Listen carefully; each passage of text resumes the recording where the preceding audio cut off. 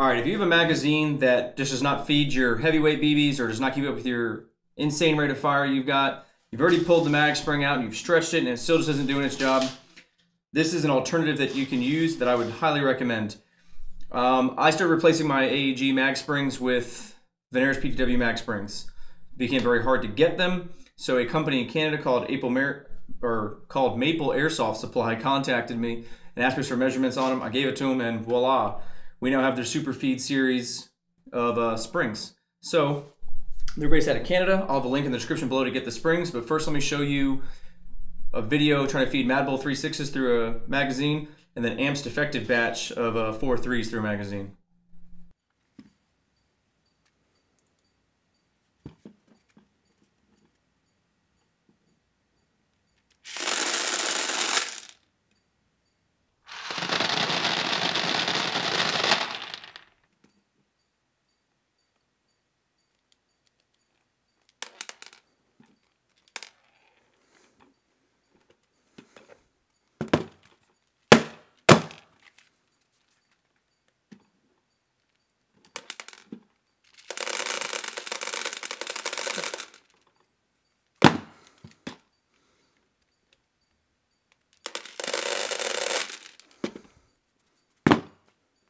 All right, now that you've seen those, you saw the 3.6s, they did feed, a little slow, but they did feed.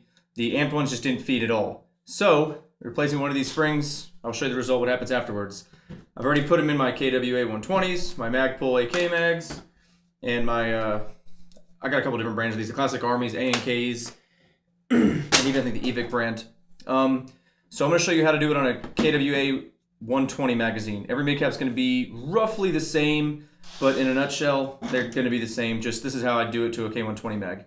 First, start with taking off the base plate, little button on the bottom. Push that in, slide the base plate off. Boom. Pretty simple with these. Push from the top. Mags out. I got a little bit of some lube on these. If you got anything on it, just wipe it down, clean it, whatever. Now, if you look on the bottom here, there's going to be a little push button there. Basically, we're just gonna push that up and out. And if you look on the other side, there's a little door here. When we push that, it's gonna pull this door out, and you're gonna basically pull it out.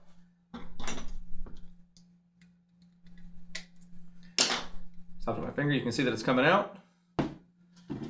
Basically, pull up. Hold on to it so the spring doesn't go. If your spring's dead and sucks, it's not going to go far.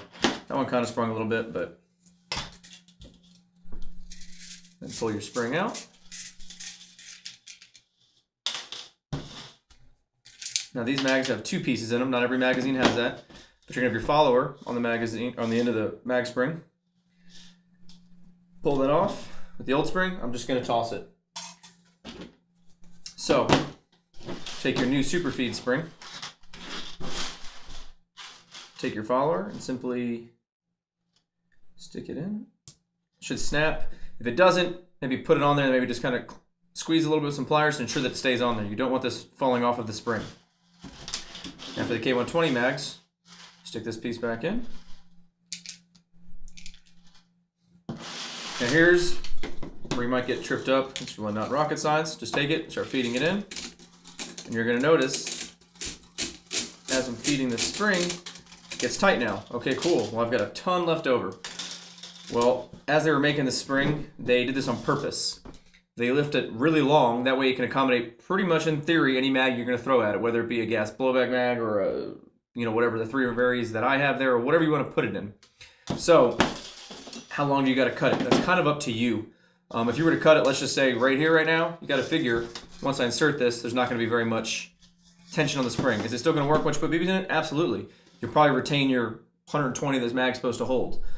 I, on the other hand, like to kind of do the opposite. I like to cut it a little long and have to kind of force it in there a little bit.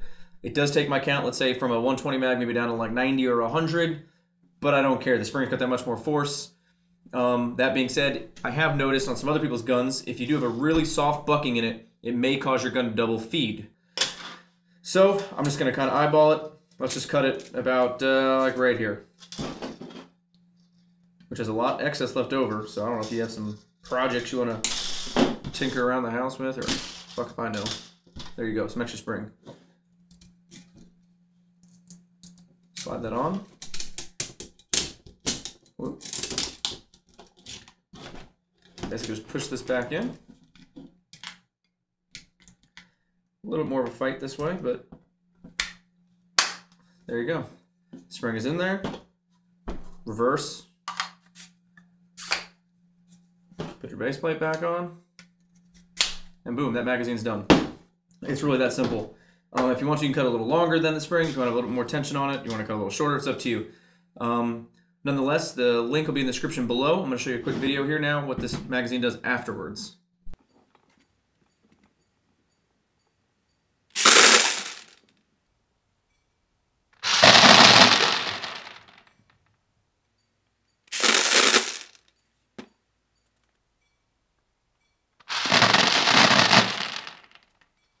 Well, there you saw it. The Mad Bull 3.6s, they launched out of it, and even the amped ones fed. So, if you guys have any other heavier BBs, the heaviest I ran is 4.3s, and they all feed like a champ through it. If you guys do have any other heavyweights you guys try out with them, throw it in the comments below. If you guys have any other magazines you guys do use, throw the comments below. That way, anybody else that comes on here, you kind of have an answer for them. Again, it's Maple Airsoft Supply based out of Canada. Link in the description will be for them. They come in a 3-pack. If you guys have any questions, comments, or concerns, leave it in the comments below. Have a good one.